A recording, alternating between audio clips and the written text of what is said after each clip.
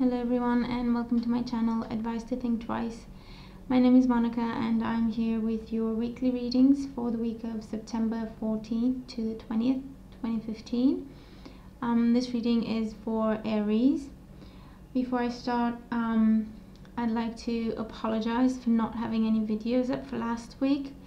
I have been going through a lot and it got so bad that it did take me away from my YouTube channel, and I'm sorry for that, but I'm back now.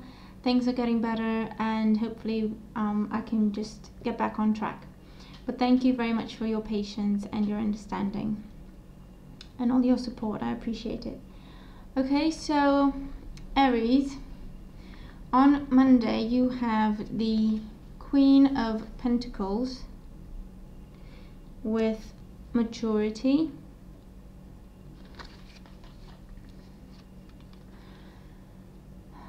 Okay, so the Queen of Pentacles, first of all, this could be an earth sign that you're dealing with, or an earth sign that is coming into your life. Earth signs are Taurus, Virgo, Capricorn. This person is someone who's very wise, very mature, and they help you grow in some way. For a lot of you, this will be financially. They will help you grow financially, or they will help you reach a goal that you had, and that will be the maturity. It will be more of a completion for you. For others, this is you this week, being focused on the details, being very practical, or this day on Monday, being very practical, driven, focused on the details, and focused on long-term plans and long-term goals. And for others, this is you reaching a state of inner peace, calm, and a state where you feel ready for the next step in your life. For some of you, this is motherhood. You feel ready for motherhood. For others, you feel ready for a serious relationship. You feel ready for marriage. You feel ready to move, start a family, take a big step, basically. It could be something you've been thinking about for a few months or even years for some of you, and now it's culminating. Now you're finally getting to actually feeling ready for it, but you're very focused on the details and very focused on long term on Monday, and you're starting something long term. On Tuesday you have the Wheel, just the Wheel of Fortune with compromise. So Tuesday things start to happen for you. It could be that whatever you decide to start on Monday actually starts moving on Tuesday. Things actually start moving in that direction. The Wheel is all about karma. If you have worked on yourself and you've found a balanced place, you are now being rewarded for it. This will be unexpected gain for some of you, unexpected financial gain for some of you. For others, this will be talks of promotion. This will be negotiations.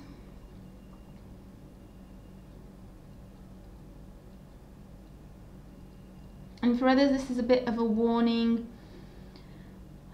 not to lose your head, not to become too proud, because the Wheel is all about what goes up must come down, and it turns for the better or for the worse, for good or bad. And so if you lose your head and you get cocky or too proud or entitled or that kind of attitude, the cards are advising you that it could just as easily be taken away from you. Okay, so try to be balanced on Tuesday, and if you're in that attitude of being balanced and calm, things will start to happen for you. Things will start to bloom. Things will start to flower for you.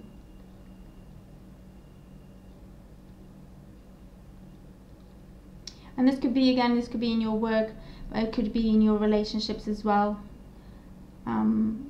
It could be that maybe you've been going through some counseling and now you're starting to see the results. It's starting to pay out because you've been really working on the relationship. On Wednesday, you have, the Hierophant with past lives.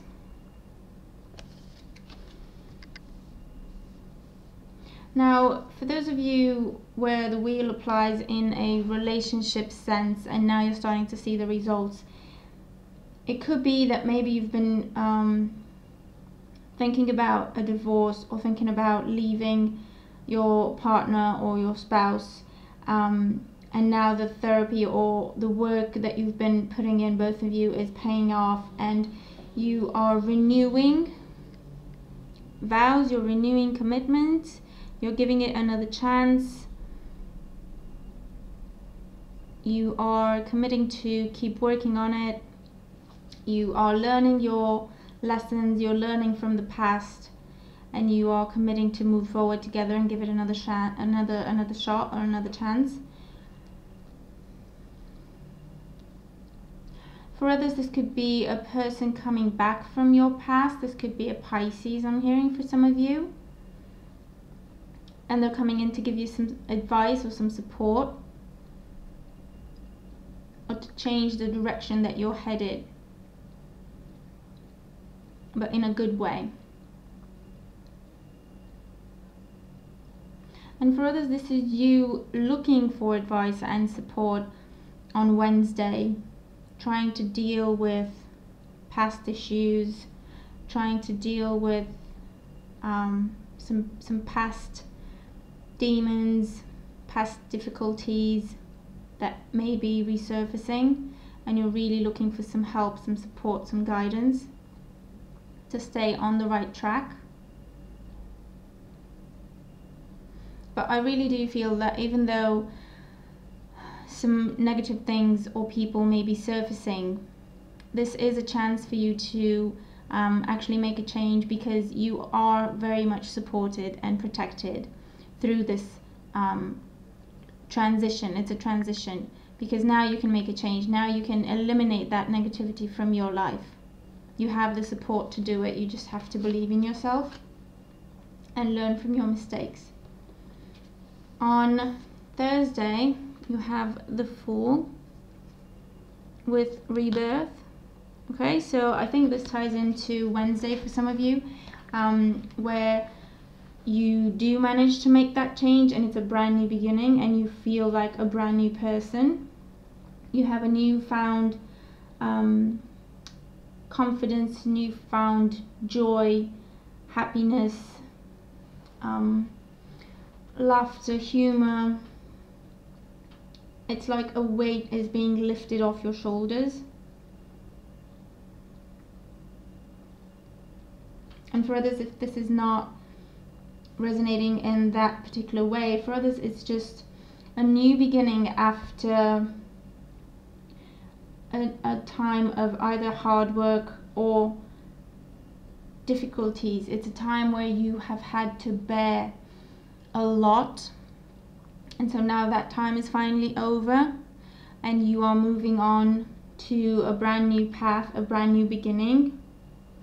If you are, I feel like if you're dealing with a Leo person, you are moving away from them, you're leaving them behind, because that is what you need to do. That is what you feel makes you happy, what you feel is the right thing for you. For others, this is simply a day where you feel happy, brave, definitely not afraid to take a chance, take a risk.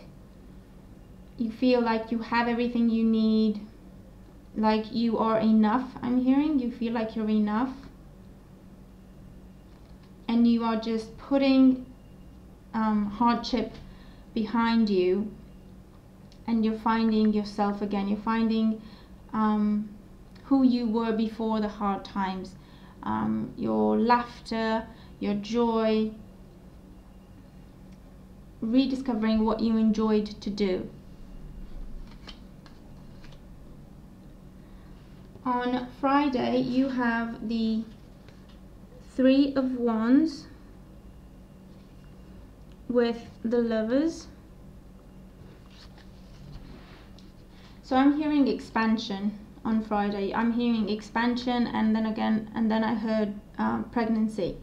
So for some of you, this is pregnancy. You find out that you're pregnant. For others, you start having the talks about starting a family, and it will happen very soon once you have those discussions. For others, this is if you've wished upon a star kind of thing, you are getting your wish now. If you've wished for a relationship, a safe, secure, faithful, balanced relationship, it is coming to you now. It could be with a Gemini person for some of you.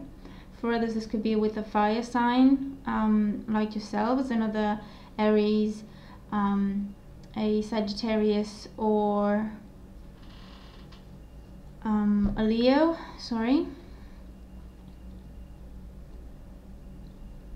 So for a lot of you, this will be in your relationships. This will be you making plans for the future. So like I said, making plans to start a family, making plans to move in together, making plans to buy a house together, making plans for marriage.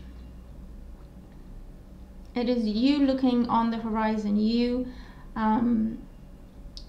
looking at everything you want to have in your life and just believing that you will have it.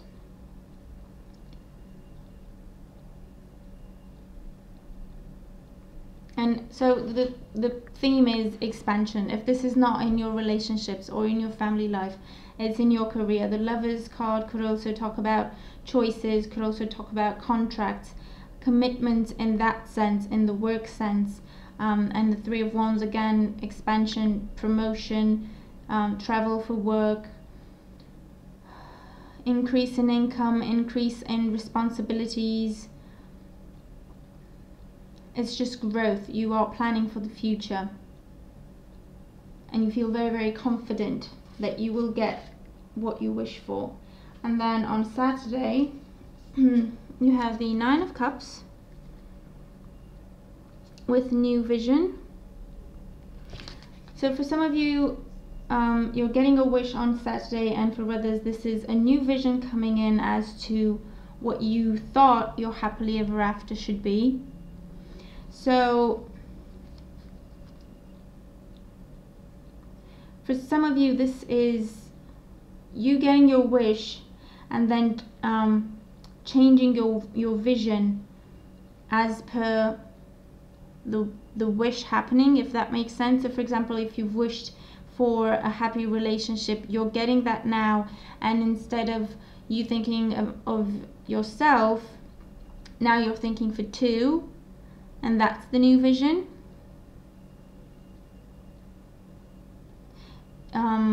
It would be something that touches you emotionally very strongly. So for a lot of you, this will be in your relationships.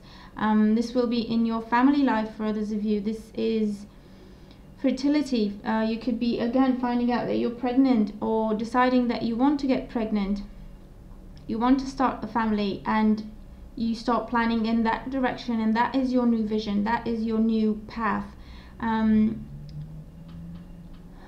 For others, this is something happening, news coming in, some messages coming in, something that you hear or read on Saturday that makes you have an aha moment, a revelation, and you suddenly realize that something you've been fixating upon is not really what you want anymore. It's not really what would make you happy anymore, and so you change your perspective when it comes to your happiness, whatever makes you happy. But the Nine of Cups, again, it is the wish card. It is the yes card. So whatever you've been wishing for, especially if it's in love and relationships and families, home life, it is coming to you now, and you are changing your life. It is changing your life. And on Sunday, you have the Five of Wands with projections. For some of you, this is you having to fight yourself on Sunday, you having to fight your own fears, your own doubts, your own insecurities, keeping them in check. I feel like all this goodness towards the end of the week will make you feel doubtful, in the sense that it's too good to be true and it's too good to last. And so once those doubts and fears start creeping in, it will be very difficult for you to get rid of them. So don't even allow them in, and don't allow doubts to hinder your happiness and your new beginnings, because there's really no need for it. The projections card to me signifies that it is in your head. It's all in your head, and what you are afraid of, you are projecting in your life. You're trying to look to see whatever you're afraid of. It's the self-fulfilling prophecies. Okay, so on Sunday you really need to keep yourself in check. You need to remember that everything's fine. Yes, there is a lot of change with the 5 in there. Yes, there's a lot of change. Yes, things may be a bit unstable and chaotic, but that is true of any transition. And this is a transition, and you are headed in a beautiful direction. You're headed in a direction of passion, being driven, career expanding, family expanding, relationships expanding. So don't doubt it. Allow it to happen. Allow it to come in. Keep your fears in check, because it's just your fears. It's just in your head. Okay, so remember that. At any point during this week, just remember that whatever you are thinking that's going to happen, a negative thing that you are afraid of happening, just remember that it's in your head. It's a fear. It will not happen. You can enjoy what's coming to you now. You can finally relax, let your guard down, and enjoy the fruit of all your hard work. Your spiritual advice, you have change your life. So again, a lot of changes before the better. A sudden revelation that offers freedom. Break free of procrastination. Embrace the opportunities that change brings. Okay, so again, aha moments, revelations, things coming to light. But in order for you to be free, in order for you to move forward, especially with the Fool in there. Okay, so don't be afraid of it. Face it, allow it to come in, process it, don't run away from it, and it will free you. Break free of procrastination and any false ideas you may have, any preconceptions, any doubts, and just embrace the opportunities, okay? Because you are given a lot of opportunities for happiness this week, and it is just you that can get in your way, okay? So don't do that. Your love and relationship advice, you have pay attention to the red flags. The signs are cautioning you. Now, I see this happening in 2 ways. First, obviously, don't be naive, don't be gullible. If you do meet someone new this week, keep it balanced. Again, your attitude needs to be a balanced one, a calm one. You need to pay attention. Don't lose your head. Again, don't lose your head. Pay attention.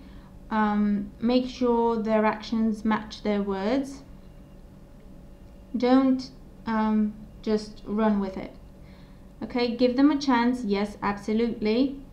Especially if this is a new person, give them a chance. But stay calm, stay balanced, so that you can see what's happening. and if something feels off, just trust your intuition.